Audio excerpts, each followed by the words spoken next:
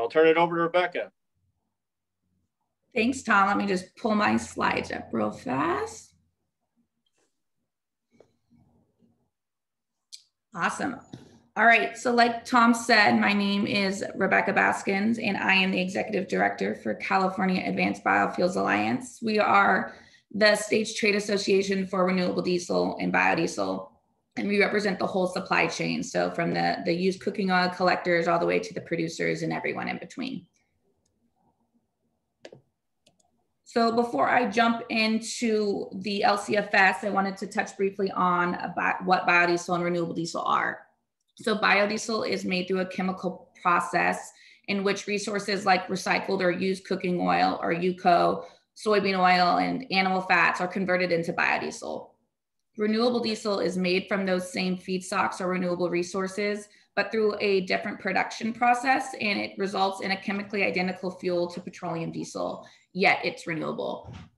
So both biodiesel and renewable diesel are drop-in fuel replacements for petroleum diesel, meaning there's no need for engine turnover, and they are available today for use in those diesel trucks.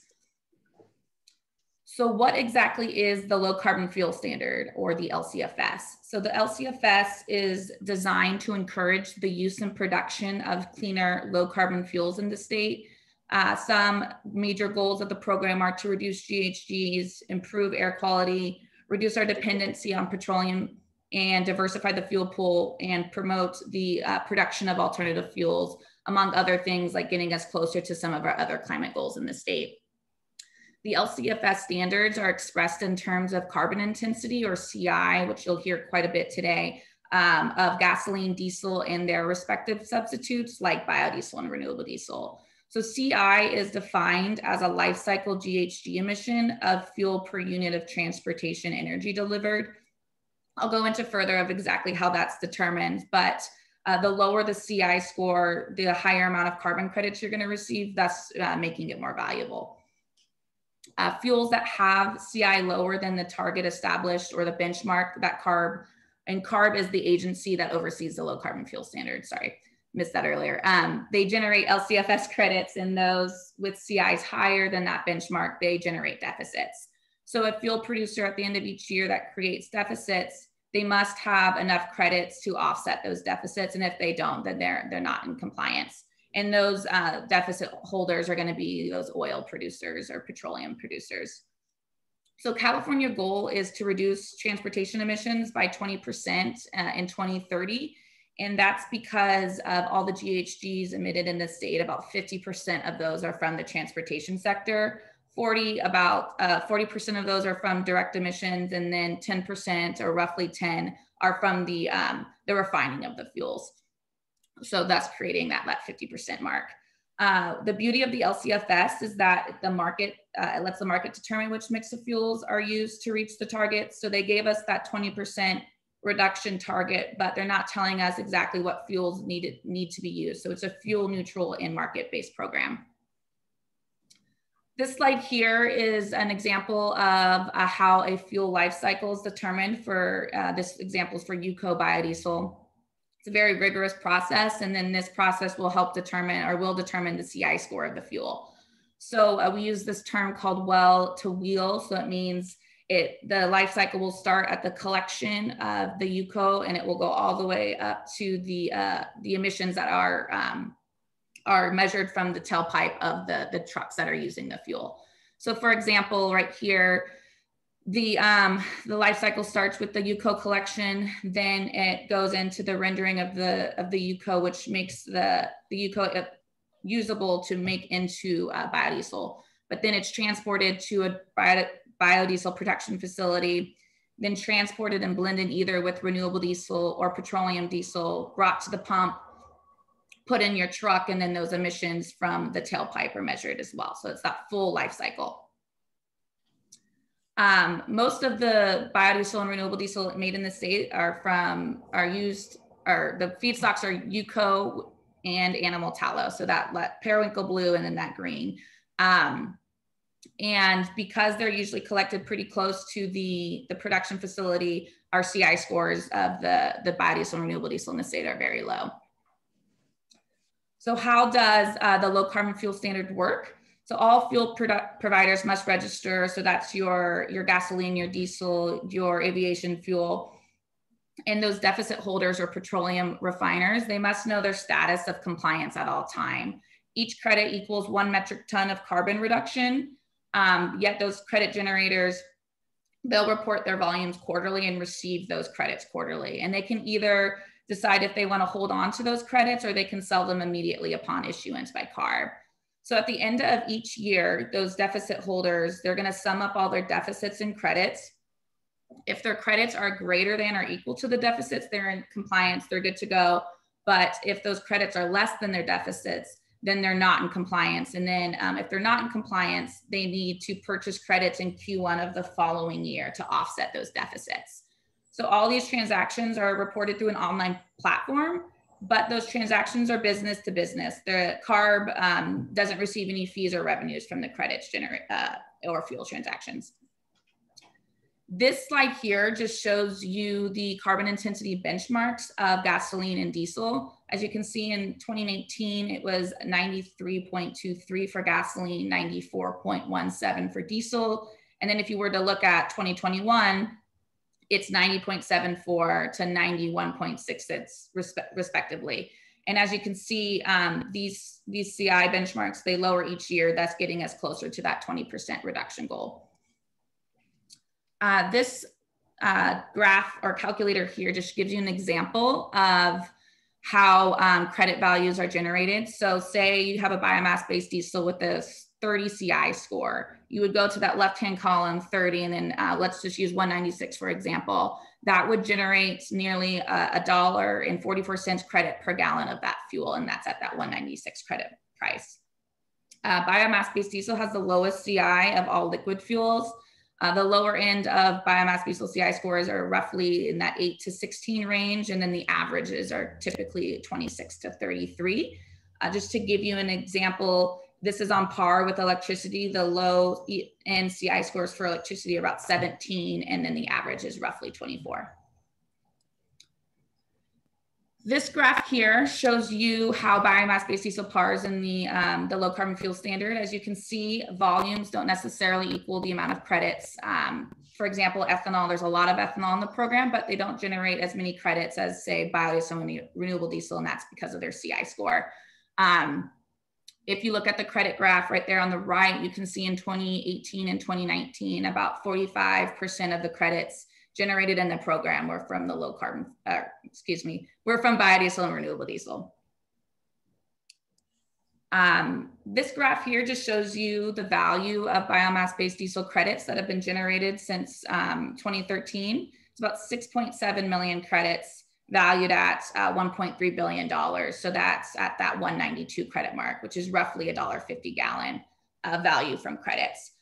Because the credits are so valuable, it's helping stimulate investment into the production of these low carbon fuels. So, which this shows, this graph shows you right here, because those credits are so valuable, there's been a tremendous growth of the industry in the state, nearly 6,000% since the inception of the program. That's nearly 4 billion gallons of petroleum diesel displaced since 2011. And now biomass-based diesel is nearly a quarter or 22% of the diesel pool in the state. Just to give you a big picture, the California diesel market is roughly about 4 billion, a little less than 4 billion gallons of fuel consumed each year. Last year, biodiesel was consumed at 267 million gallons, and then renewable diesel was 589 million gallons. So roughly 850 million gallons of biomass-based diesel consumed last year. Overall, the low carbon fuel standard is a huge success. It has over 8 million credits in the bank, which is valued at $1.6 billion. But the big kicker here is it's displaced 18 billion gasoline gallon equivalents since the inception. One of the main goals of the program is to promote alternative fuels, which it has, and which is why you've seen such a great growth of the biomass-based diesel industry. And that's getting California closer to our climate goals. California has led the way in this program, and many other states and countries have actually looked to California to model similar programs in their own states. But overall, it's a great program. It helps promote alternative fuels, gets us closer to our goals, and it's very valuable to our state. So with that, I will kick it over to the next presenter. But thanks so much for having me, and let me know if you have any questions. Thank you, Rebecca. If we could hold the questions till the end, we'd appreciate it. But thank you, Rebecca and CABA, for everything you're doing for our industry out in California. Like you said, California is a leader in climate policy, carbon decarbonization policy. Now Oregon, and just recently the state of Washington passed low carbon fuel standards, and I think there's some other states that are looking to do the same here shortly. So you guys have been a real trailblazer, and thank you. I'd like to introduce our next speaker, Floyd Vergara. Floyd is the State Governmental Affairs Director for the National Biodiesel Board. He's located there in Sacramento, along with Rebecca. Before that, Floyd was at the California Resources Board and was the prime author of the low carbon fuel standard that we're talking about. So we're very fortunate to have Floyd join us at the National Biodiesel Board. So as Rebecca was saying, biodiesel, renewable diesel can play an important role in reducing carbon reductions. It also has significant health benefits, and that's but we needed to better quantify those benefits, and that's what Floyd would like to talk about now in the Trinity study and how we did that. So Floyd. Thanks, Tom. Greetings from Sacramento. Let me share my screen here.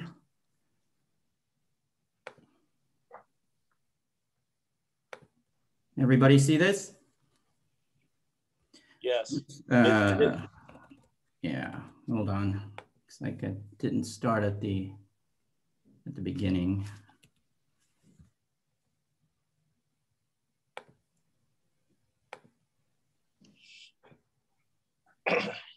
Sorry.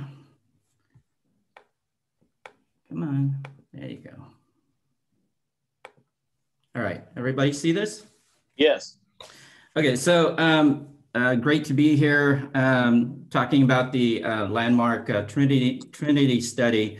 So as Tom mentioned, I was 32 years at the Air Resources Board. I wrote the language for the low carbon fuel standard, was part of the original design team there, but I also oversaw our conventional gasoline and diesel fuels program, our waste and energy programs, as well as leading the Environmental Justice Advisory Committee for 2 years. So the reason I mentioned that is the Trinity study reflects sort of all of those experiences and represents kind of the conjunction of all of those learnings and the knowledge that biodiesel has very significant environmental and public health benefits.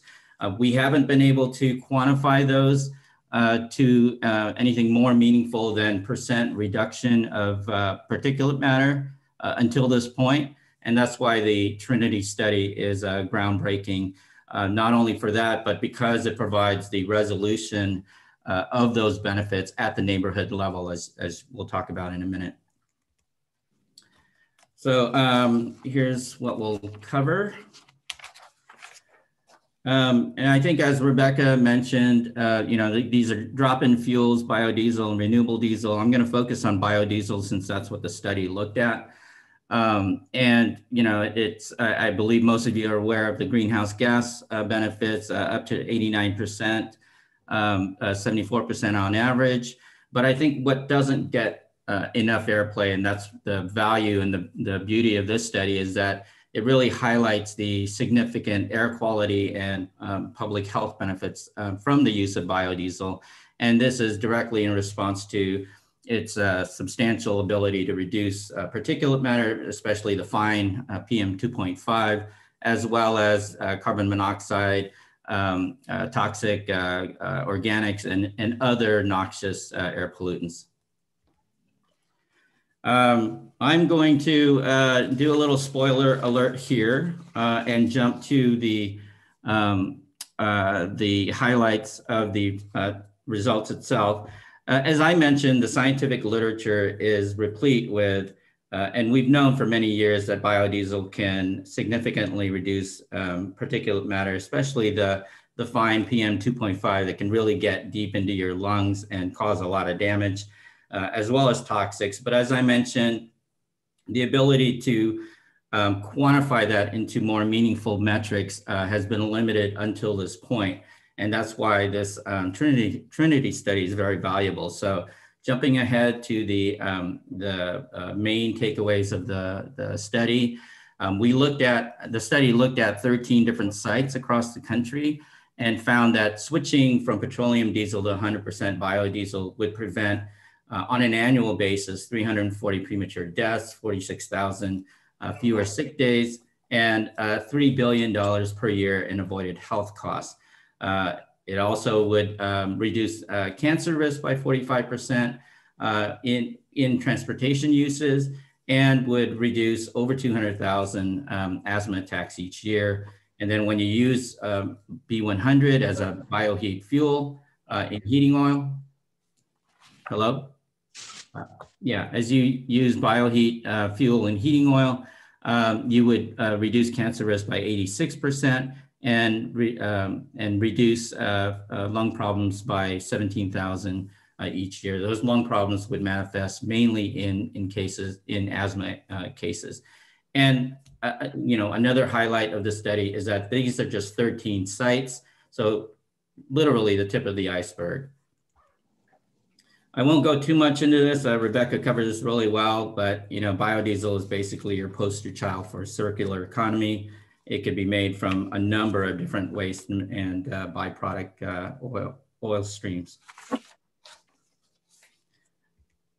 Okay, and Rebecca showed this, an earlier version of this. I updated it to include last year's data. And basically the upshot here is that, the California market recognizes the environmental benefits of biodiesel and renewable diesel, and that's reflected in the low carbon fuel standard. Basically, since 2015, biodiesel and renewable diesel have carried the lion's share of carbon reductions in the LCFS program in California. About 45% over the last 3 years, and 42% of those carbon reductions since 2011. One of the important aspects of this is because biodiesel and renewable diesel are drop-in fuels, as Rebecca mentioned, those carbon reductions that you achieve by using it are immediate. And that's important from a time value of carbon, meaning that reducing 100 tons of carbon now is a lot more impactful as far as the climate is concerned than reducing that same 100 tons of carbon in 20, 30 years. A little more flavor on the growth of the volume of biomass-based diesel. As Rebecca mentioned, it's been growing steadily. Last year, of course, was affected by COVID, but as you can see, there's still growth there. And now biodiesel and renewable diesel collectively represent nearly a quarter of each gallon of diesel fuel consumed in California. So why is this important? Well, as I mentioned, biodiesel has a very strong ability to reduce particulate matter, and particulate matter is very important, especially for what are called in environmental justice or disadvantaged communities in California. So here's a graph that CARB put out a couple of years ago, and basically what it shows is that there's been, because of the variety of different diesel exhaust reduction programs put into place, there's been a significant reduction in PM in California. But as this graph shows, there's been a disparity in where those PM reductions have occurred. So as you can see here, both EJ communities and non-EJ communities have enjoyed reductions, significant reductions in PM. But as you can see here, EJ communities started out at an elevated gap relative to the non-EJ communities, and they continue to have that gap. So it's important from an environmental and public health standpoint to continue to get those reductions. And those reductions are happening now, and they can continue to happen at a greater rate with expanded use of biodiesel and renewable diesel. The other important aspect of this is time. And of course, the states, and especially California, is pursuing aggressive electrification program, which they should do. I mean, that's what their modeling has shown would be necessary. And I guess the main point here is the amount of time and the public and private investments it would take to achieve that deep electrification and deep decarbonization. So here's a graph from CARB that was produced during the rulemaking for the Advanced Clean Trucks. I would point your attention to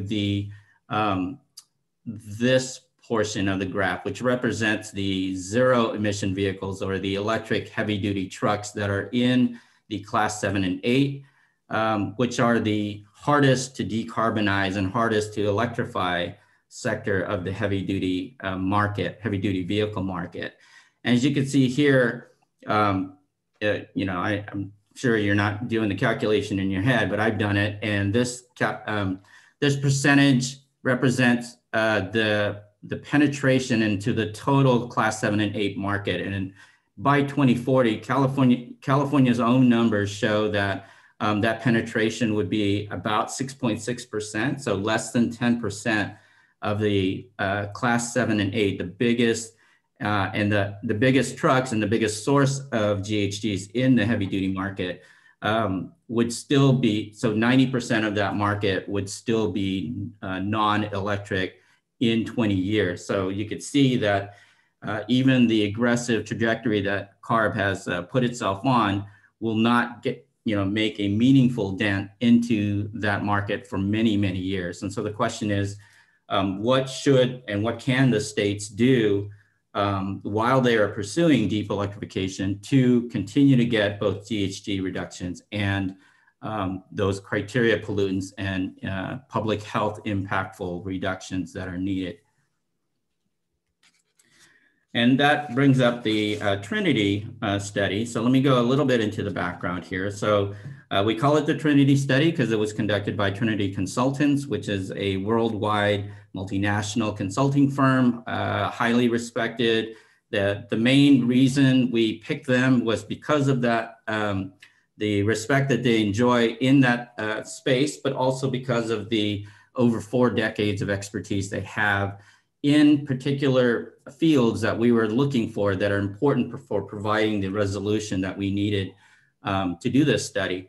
And that's expertise in 4 decades of expertise in air dispersion modeling and health risk assessments, specifically using those tools that both CARB and US EPA uses when they are assessing regulatory strategies. So these are the same tools that the 2 major regulatory agencies use.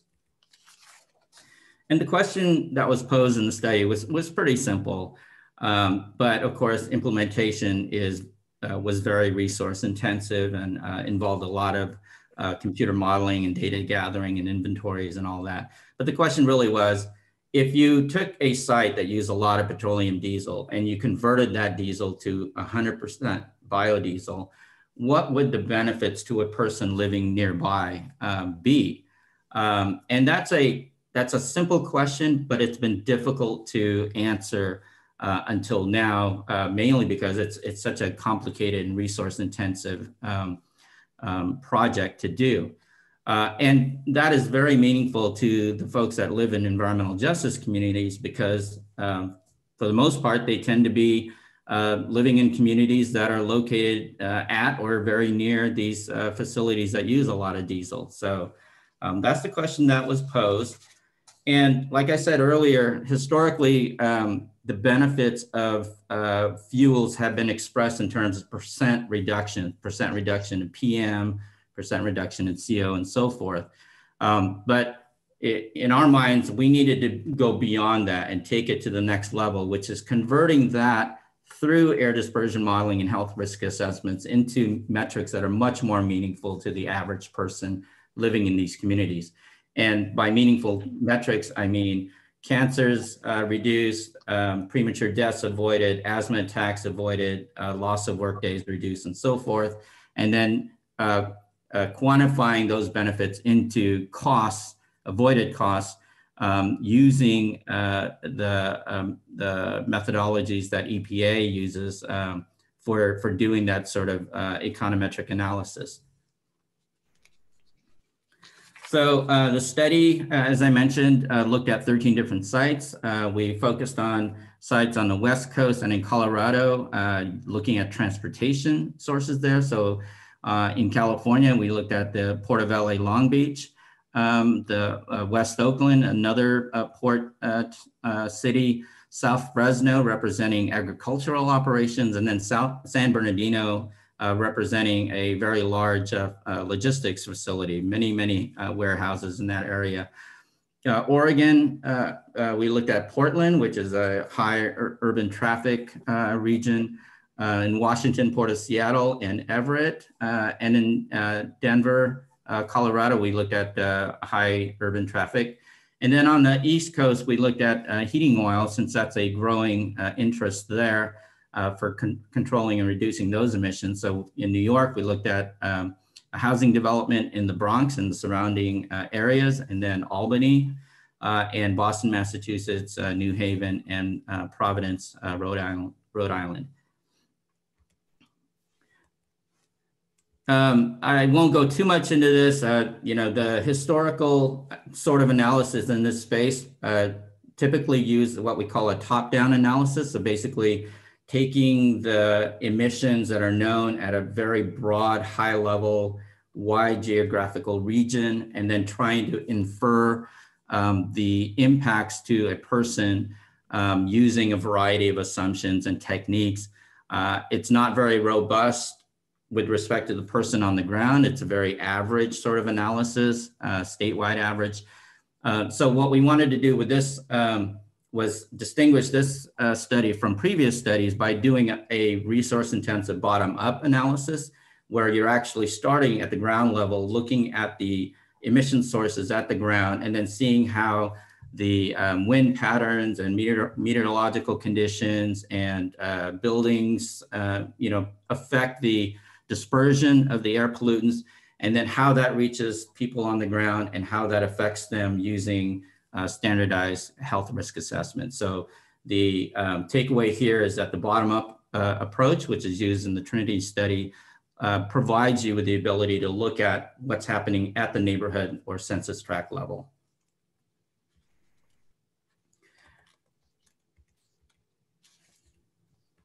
Okay, so I showed you the bottom line numbers. Here are the graphical representations that were the result of the computer modeling that was done using the most recent available data from CARB and EPA. So we'll start off with West Oakland, as I mentioned, as a port. So the red areas here represent the, so the left side of the graph, so you'll see a number of these. The left side of the graph represents the before, and the right side after switching to B100. The red, reddish areas represent the most elevated cancer risk levels. And then of course the yellows and greens represent the reduced. And as you can see here, for this site looked at in West Oakland, you can see a very elevated risk level there due to the high level use of petroleum diesel. And then that would be projected to reduce substantially cancer risk by 45%. Again, this is a transportation analysis. And as you can see here, the number of premature deaths and asthma cases reduced and so forth, and then quantified into the dollar amounts here. And as you can see here, that's well over, that's well over $170 million per year of avoided health costs. Looking at the agricultural operation site in South Fresno, a similar result here. You get a very high elevated risk that would be reduced substantially by switching over to B100. It's a more sparsely populated area, so you don't get as high set of numbers, but they are still substantial. And again, these are per year basis, and these are the cancer risks reduced. Looking at Denver, Colorado, again, this is a heavy traffic urban areas. Again, very similar before and after picture here. This is a very densely populated region, and so the results from this analysis would indicate a much higher set of benefits than the previous slides. Here we looked at the Bronx, New York, as I mentioned earlier, heating oil analysis. We did the analysis focused on this region here, which is the Sotomayor housing complex in the Bronx, and then did the air dispersion modeling around I think this is a 6 or 7 mile diameter region. As you can see here, switching to B100 would substantially reduce those cancer risks and provide diesel PM reductions that would then in turn reduce a number of adverse health outcomes. Albany, New York, very similar result, a little bit lower since not as many people and they're not as densely packed. And then finally, New Haven, Connecticut. Here again, similar results. Look, you have several elevated cancer risk areas there that would be reduced. This is not quite as dense as the Bronx, and so these numbers are commensurate with that, but still these are substantial reductions and substantial improvements in local public health. So bringing us back to the summary of the results, as you can see here, these are 13 different sites, just 13. And of course, there are probably hundreds of similar sites across the country. And so if you take these results and extrapolate them and apply them to similar sites across the country, you can imagine that the benefits are going to be substantially higher. And again, a takeaway here is that biodiesel is a drop-in fuel. So if you were to do this switch over tomorrow, these sort of public health benefits would accrue immediately. And that's on top of the greenhouse gas benefits that also accrue immediately. So in conclusion, substantial public health benefits, of course, as we've known in scientific literature, and now we can show in both graphical and quantified benefits, and these are largely driven by PM reductions, PM 2.5 reductions, which can go from 45 to 86%, as you saw. And the important thing here is that it now gives you that quantification at the neighborhood level, and that's important especially for disadvantaged and EJ communities. In my work at CARB, I often heard, what do I do? I hear from single moms or working families. What do I do today? What do I do tomorrow in terms of, informing myself? What do I do with my kid? Do I take him to school, my asthmatic kid? Do I keep him out of the yard because it's going to be a high smog day? This is sort of information that could really inform those important day-to-day decisions. These benefits would accrue disproportionately for those communities that are around these high diesel use activities. And the results from the Trinity study, the study was designed so it's scalable to other similar sites in other regions, and it could also be scalable to other blends of biodiesel. I mean, we did it at B100, but of course it can be scaled to other blend levels of biodiesel. The study provides both a method for screening additional sites, and it also provides the framework for doing the detailed analysis of those sites that have gone through the screening analysis. And then, as I mentioned earlier, we looked at just 13 sites and we already got significant benefits for those sites. So it's the tip of the iceberg. And once again, can't emphasize it enough, biodiesel is a drop-in fuel. And so those benefits would accrue immediately upon use, both from a GHG and from an air quality standpoint. And that's it. I hope I stayed within my time. But pass it back to Tom and we'll take questions afterwards. Okay, thank you, Floyd. Great presentation, and it shows that biodiesel has significant carbon reduction benefits and health benefits. So as the federal policies that support biodiesel market development, we can show direct benefits back to the states and back to the individual communities. So thanks, Floyd. Shifting gears a little bit, we've had Rebecca and Floyd on the more on the association side. Now we're going to hear from the private industry. Harry Simpson with Crimson Renewable Energy, and he's going to talk about how important having a stable and predictable energy policy that supports fuels like biodiesel is to his business. So he's the largest, they have the largest biodiesel producer in the state, located in Bakersfield. They just acquired another biodiesel company in the Northwest, SeQuential. So they've expanded into there, and they're one of the largest biodiesel distributor on the West Coast. So Harry, can you take it away from here? You guys hear me? Yeah, thank you, Harry. Hello? Okay, let me share my screen.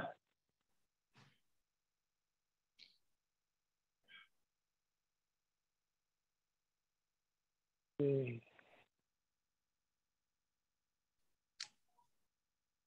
guys see that? Yes. All right. Good. Let me, oops, sorry. Back it up. Thanks, Tom, for that nice introduction. We actually acquired SeQuential in 2018, although it does in some ways feel like yesterday. In other ways, it feels like they've always been a part of us. I'll give you a quick intro. These are actually some pictures of our plant in Bakersfield. It's a pretty good sized facility. We're the largest producer, as Tom mentioned, in Oregon. We're also the only real industrial commercial scale biodiesel producer. Since we acquired SeQuential, we expanded that to now produce 12 million gallons a year. Our customers, you heard a lot about biodiesel today and the health effects, all that great work that Trinity did. The reality is, how does biodiesel get to market? We sell it to major oil companies who are blending biodiesel at a fuel terminal or even at the refinery if they're selling via a rack at the refinery. But the biggest buyers tend to be your national truck stop chains and independent truck stop operators. You would be very hard pressed to drive up and down California and Oregon, for example, and really find regular diesel at the pump at those truck stops. It's almost all B20 now. And then fuel wholesalers who deliver biodiesel at various blend levels to truck fleets, whether it's a FedEx or a Safeway. A lot of in the Central Valley here in California, a lot of folks are using it also in the ag sector. Our plant, as I said, is located in Salem for SeQuential and Bakersfield, California. That was our original plant. We just completed an expansion, basically built a new plant, and now our capacity company-wide is 48 million gallons. We tend to make our biodiesel mostly from used cooking oil. We do, on occasion, run some other raw materials as well, such as trap grease or distiller's corn oil and animal fats. These are all inedible oils that are, in the case of animal fats, for example, coming from a slaughterhouse, or our new plant can run, it sounds kind of gross, but there's a rendering facility in California that only processes animals that die, not via like slaughtering for meat, but for example, California, most people don't know, produces about 25% of the country's milk. And most of those dairies are between Fresno and Bakersfield. So when dairy cows die, they don't get turned into steaks. They have to get processed. And we can run that kind of material, for example, to make biodiesel. That's a picture of our new plant in Bakersfield. So we've been growing pretty consistently. I'm going to talk a little bit more about that because it's really the policy environment that makes that possible. As I was saying, the new plant can run some things that we can't run today that very few biodiesel plants in the United States can run in terms of things like trap grease or dead stock animal fats. One thing that Tom didn't mention is we're also a very large collector of used cooking oil. We collect used cooking oil from approximately 25,000 locations from Seattle down to southern LA, essentially San Bernardino, Riverside, for example. And that biodiesel gets collected. we kind of talk about collect, refine, refuel. What we're trying to do is have sort of a full life cycle where we're collecting the used material, this used cooking oil from all kinds of customers. I mean, it could be the Google campus over in Palo Alto, or I guess it's somewhere in Silicon Valley, corporate campuses, fast food chains, stadiums, hotels, mom and pop restaurants. It really runs the whole gamut. And we then bring it to a collection depot. And some of our collection depots are also processing centers. The used cooking oil has to get cleaned up, basically, before it can be used as a raw material for biofuel production. And then we take it to our biodiesel plants. And then typically all of the fuel that we make is generally consumed within 100 miles of our plant. So it's kind of a much more localized regional model for fuel production, and the economic activity that it generates, keeps those dollars really recycling within the local economy. So if we think about our business in California, from collecting used cooking oil, producing it into biofuel, in Bakersfield, last couple of years, we spent about $100 million in California. We don't collect enough to run our facility entirely on our own collection. So we're also one of the largest buyers of used cooking oil on the West Coast. And most of that used cooking oil we buy then comes from other collectors up and down the West Coast, and even from places like Las Vegas, relatively close by. And then we just spent another $45 million on that new plant that you see there.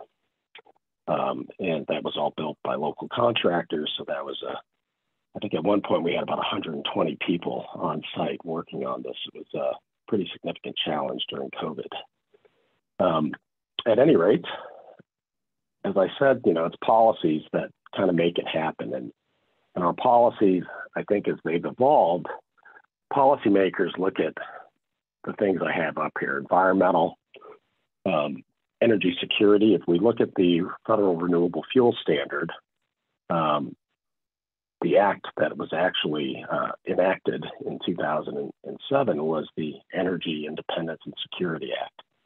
So that program ostensibly was based on improving energy security and incentivizing a local homegrown biodiesel industry and ethanol industry as well, so that we could have renewable fuels produced in America, consumed in America. The environmental benefits, Floyd obviously hit on all those.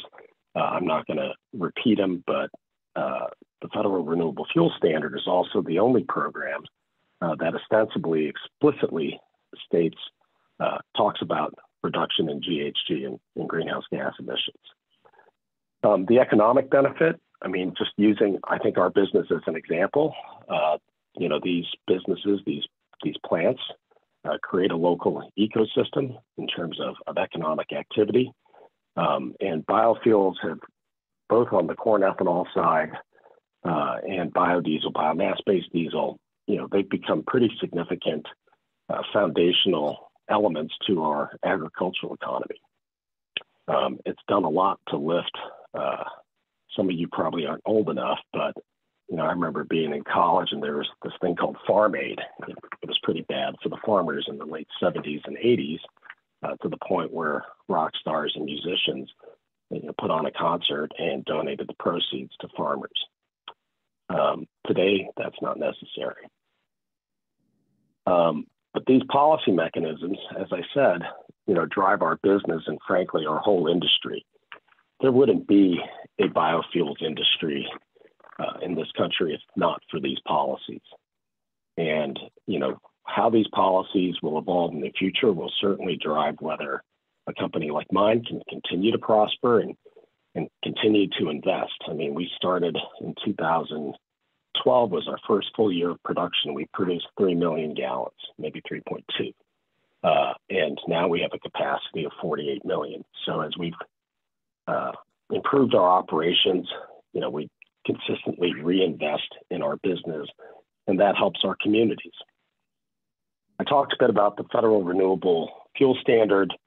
On the federal side, another big part that's driving the industry is the federal blender's tax credit.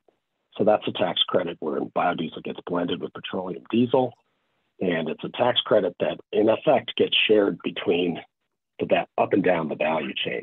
When I talk about a value chain, I'm talking about taking the raw material, turning it into fuel, and then the fuel gets consumed. It doesn't sit in a producer's pocket. It doesn't sit in any one particular part of that value chain. It gets spread throughout, and it helps incentivize the industry and incentivize blending.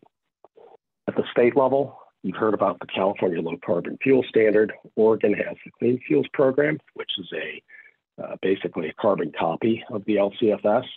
Other states will either have tax incentives or producer incentives. Some states also have a mandate where you have to have a certain minimum percentage of biodiesel in all the diesel fuel sold. So there's a couple listed there. California was the first with the LCFS. Rebecca talked a bit about that. That's really catalyzed. If California hadn't passed that, obviously I just don't think we'd see what we see today, where Oregon copied that and actually went even a little further, where it says here 10% reduction in 25, but they've actually now since put into the statute a 25% reduction requirement by 2035, and they wanted to one-up California, which currently is at 20% by 2030. The state of Washington just passed an LCFS this year. It's going to basically copy the California program and start next year. A bunch of the Northeast and Mid-Atlantic states have talked about putting in a regional LCFS. New York and Mexico each had that on the table in their legislative calendar this year. British Columbia, Canada. So I think, states are deciding or reaching the conclusion that, if the federal government isn't going to do something about carbon reduction, particularly in the transportation sector, because it's such a big part of carbon reductions, depending on whose data you want to utilize, 38, 40, 41% of all GHG is coming from transportation. And that's catalyzed the growth in California. This kind of shows you as well as nationally. From 2010, we had an industry in its infancy, almost non-existent in California. And if we go fast forward to today, almost 3 billion gallons of biomass-based diesel is being consumed in the United States, and in California, it was about 860 million last year. California is really, because of the LCFS, sort of grown to the point where it punches way above its weight. It's about 25% of all the biomass-based diesel fuels consumed in the United States are consumed in California. And it's been growing faster because of that LCFS program. I think one of the other things too is, biomass-based diesel, biodiesel, they're drop-in fuels. You don't have to modify the engine. You don't need a new engine. You don't need to change the fueling infrastructure. You can take advantage of everything that's there and put it to use. And it's used pretty broadly, as I mentioned, some of the fleets, but also I didn't mention before, but the Department of Defense has had a emissions reductions requirement called the EPACT program. So U.S. military bases are also big users of biodiesel for that reason. And whether this continues is really going to be a function of policy. We talked a bit about the health benefits. I think that's been a big bonus for California, which particularly, I'm actually in Bakersfield today. It's well known that some of the worst air in the country sits here in the Central Valley between Bakersfield and California. And more stringent emission requirements combined with cleaner burning fuels has made, I think, a pretty significant difference to the communities here over the last decade. And but to continue to grow, we need an RFS and the biodiesel tax credit. Someone, sorry, I thought I heard someone trying to ask something. The biggest issue for us, I think, is our industry has struggled in the past when policy sort of becomes a question mark. At times, we as a company couldn't make a decision because we didn't have visibility into where the market was going. And even when we committed to a $45 million project in 2017 to build this new plant, I felt like I was rolling the dice. I remember meeting with the local congressional representative for where our plant is, and he basically didn't give me much comfort on where this was going to land as far as the future of RFS, the future of the biodiesel tax credit. The one thing I could count on was the California program, right? That was in place through 2030. But as it says here, it takes 2.5 to 4 years. Here in California, it takes longer than most places to permit and build a new facility. And then once you build it, you need 5 to 10 years to get back your invested capital and generate a return. And that's pretty critical if you want to raise the money to build these kind of facilities and to invest in businesses and infrastructure for things like improved use cooking oil. And the biodiesel tax credit is a big part of that overall economic picture. But when you're not sure if it's coming back or where it's going to be next year, or you're operating for the whole year and it's not in place, it's very difficult to try to continue to make investment decisions. The last few years, RFS has gone through a lot of ups and downs, where under the Trump administration, I think our sense is that the small refiner exemptions that Congress put in as part of the RFS regulations, the intent of it was not followed as far as how the Trump administration or the EPA under the Trump administration chose to implement those. And you had a lot of refiners that got exemptions that frankly should have, and then that creates turmoil in the marketplace. Right now, we're wondering what happens to RFS after 2022.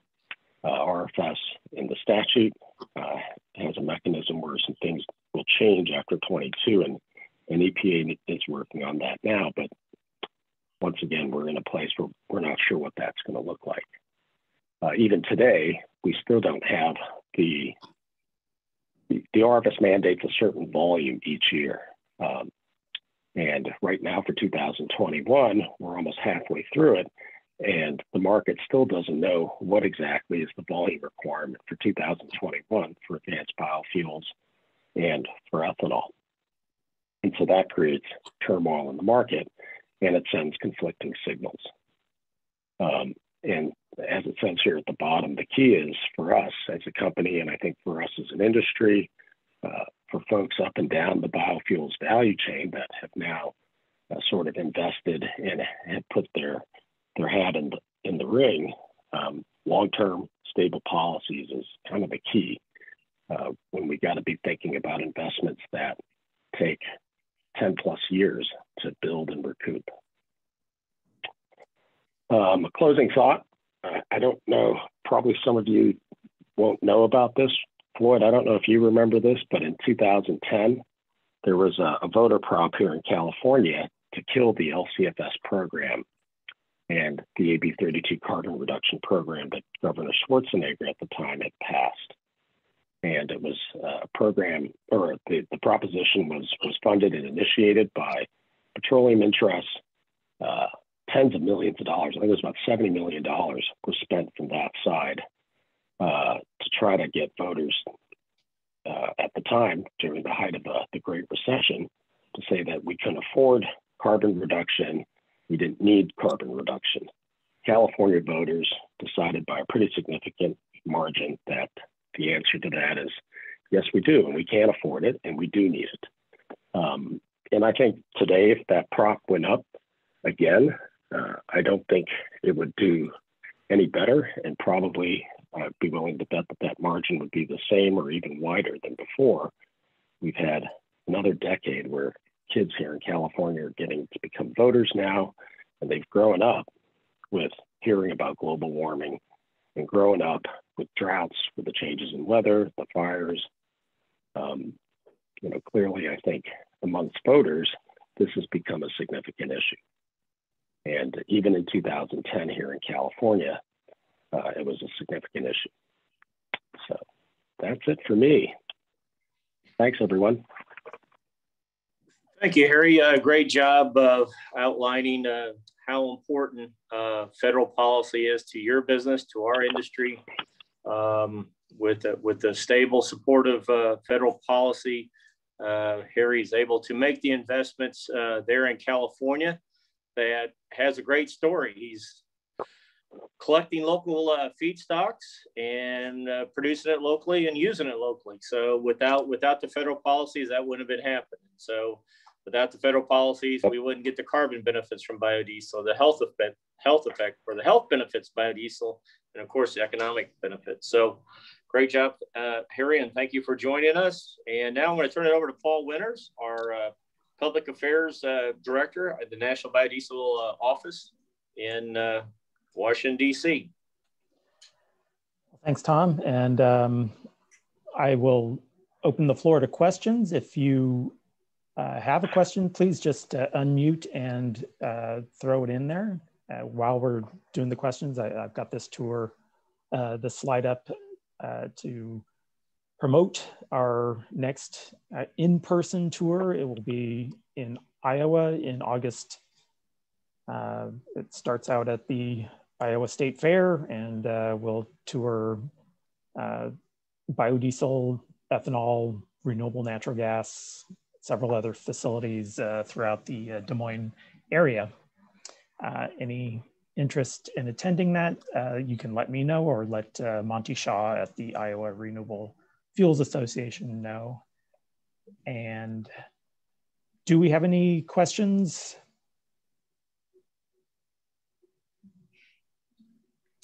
Hey, I got a question for Floyd while we're waiting. How were you, with the low carbon fuel standard just passed in the state of Washington, were you able to use the Trinity study for that to help get that passed, Floyd? Yeah, thanks, Tom. Great question. I am happy to report that, yes, from the conversations, and we had multiple conversations with a number of key stakeholders and policymakers, it was clear that, they were looking for this sort of information to support, whatever position they were looking for. I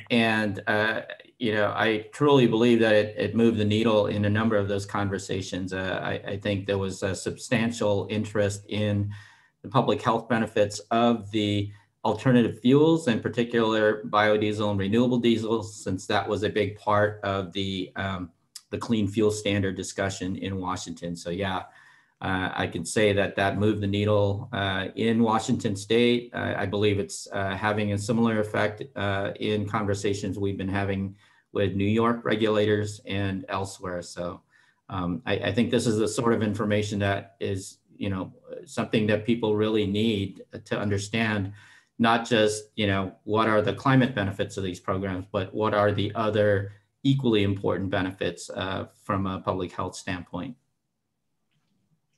Thank you, Floyd. Mm-hmm. Well, I think that Harry covered the policy issues far more in depth than I can. Shows how important these policies are to businesses out there in the country. I will note that even during the pandemic last year, when demand for gasoline and jet fuel declined, demand for renewable diesel and biodiesel increased slightly, went up about 200 million gallons. And it shows that, as Harry was emphasizing, people really do want these cleaner, better fuels. And that is going to push growth. We do have kind of a lapse of policy at the federal level without RFS standards for the year. But luckily we do have the renewable, the biodiesel tax credit in place through 2022. So any final questions?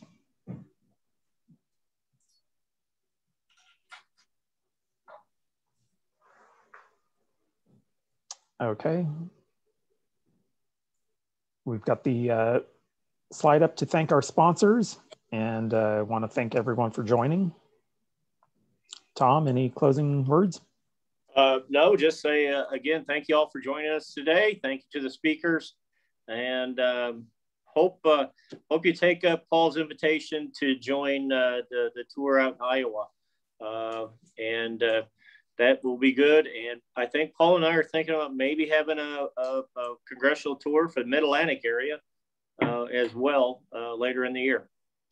So if that happens, we'll get the information out and hope you can join us for that. So thank you. Thanks, everyone. Thank you. Yeah.